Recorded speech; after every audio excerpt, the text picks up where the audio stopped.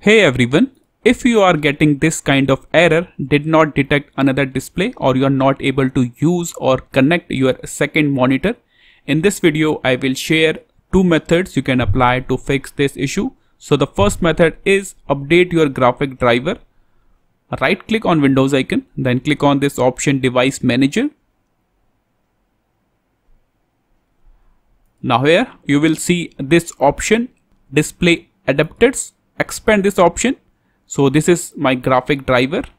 Right click on your Intel graphic driver, then click on Update Driver. Click on Search Automatically, then click on Close. So this will update your graphic driver.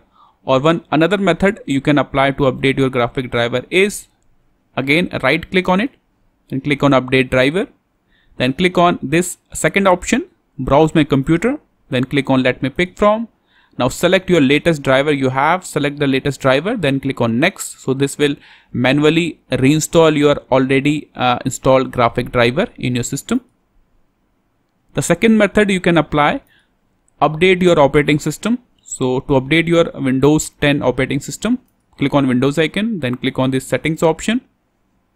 After that, click on this update and security. Then click on this option try. So this will check for new updates, checking for updates. So these are the two methods you can apply to fix this issue. This is all for the video. Thank you.